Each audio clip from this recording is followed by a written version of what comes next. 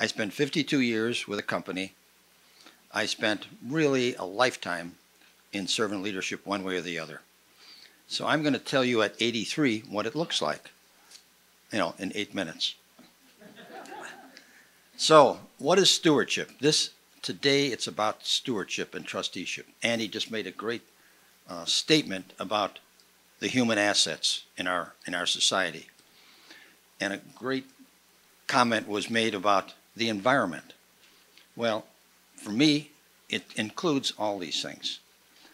It's a personal journey. It's physical for me, and it's spiritual. They go together. I start my morning, and I start with some spiritual. I do some physical stuff, and 45 minutes later, I'm ready to go. It took a lot of years to get that discipline in, but it works for me beautifully. There's professional, there's family, there's time, life itself, there's financial assets, there's your position in society, influence. You all influence a bunch of people. Don't underestimate your influence, your example. The environment. Well, to put this into context, my priorities start with the most important.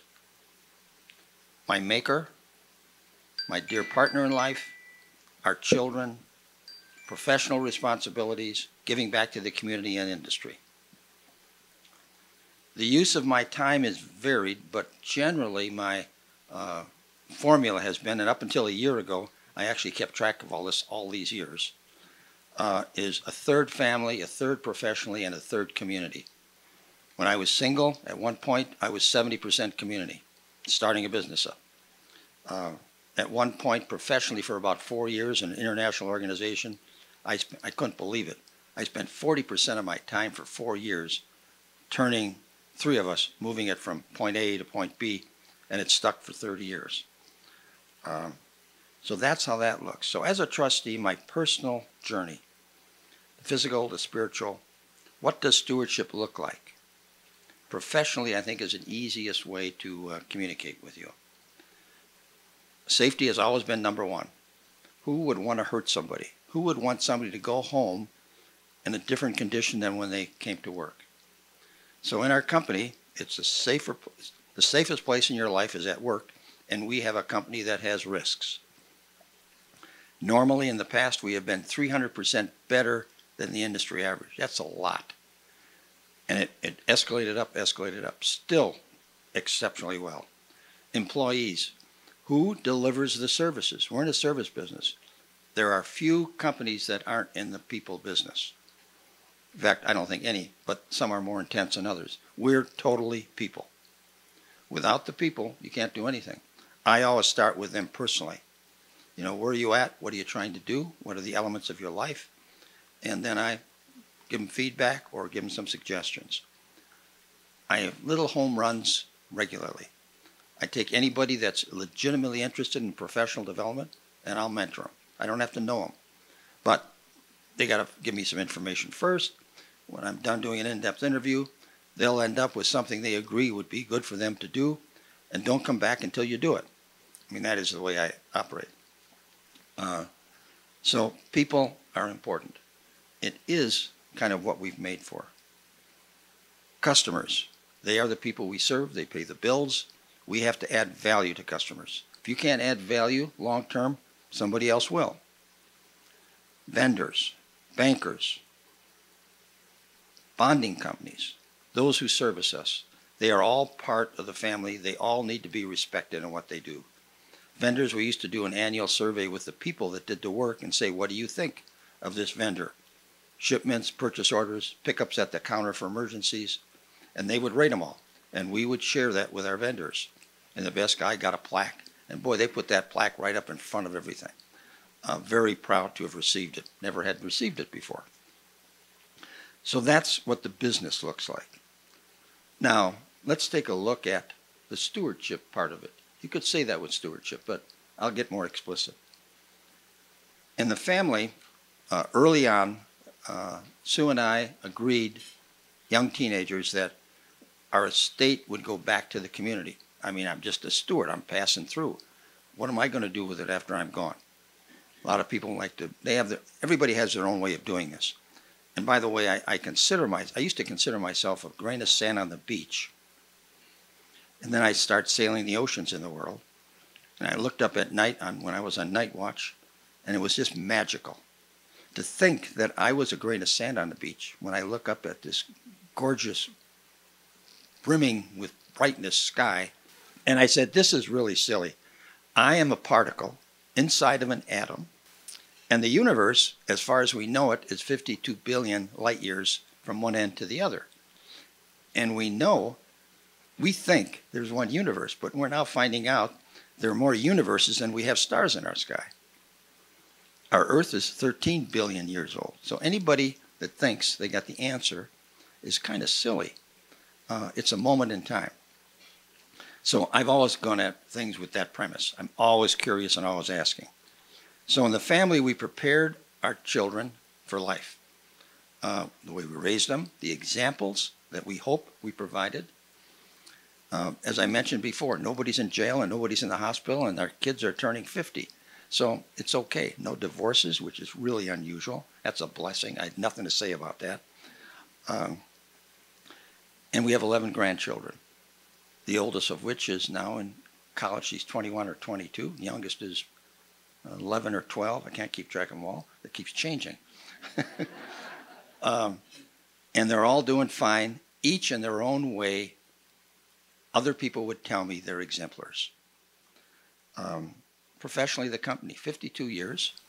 Started the company with an ethic was repelled in New York from, I won World's Fairs. Ran one very successfully with no money because I got there and my partner said, well, Dick, we're going to split the profits, but I don't have any money left, and you got to run a worldwide promotion. So we did, and after the first day, the exhibitors said, everything you've done,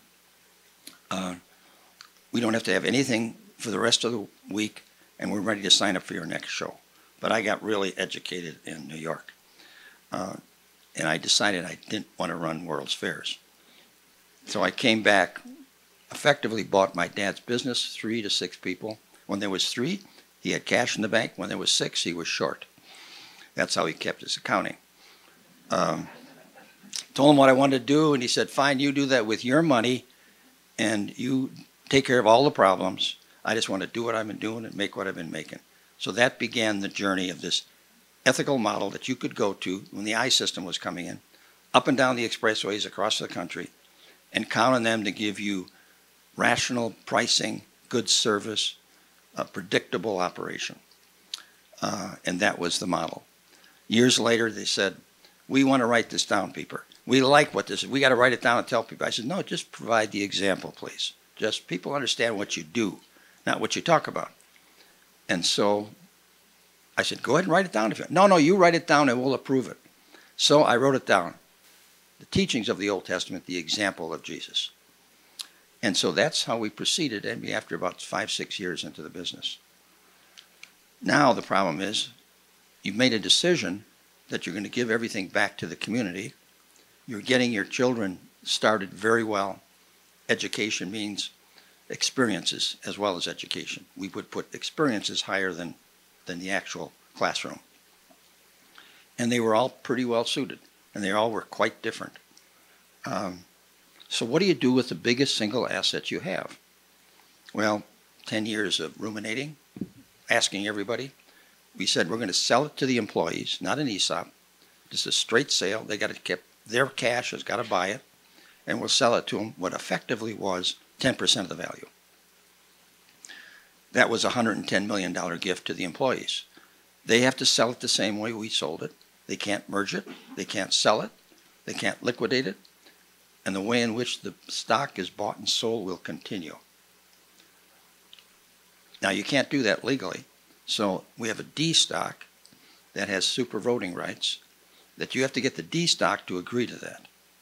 And the D stock is outside directors in a family foundation, controlled by them, approved by the IRS. Lovely IRS story there. I mean, lovely IRS story. Not what you would expect. But it took 5 years. And they kept checking and checking and checking. They were, what's the deal here? I will tell you in that context also, there are people in the company that work for us, and after about 5 years or so, they'll say, Dick, sit down, I want to tell you something. I came into the company, and after a couple of years, I said, yep, what you're doing, you're actually doing what you say you're doing. But I've spent years trying to figure out what the angle is.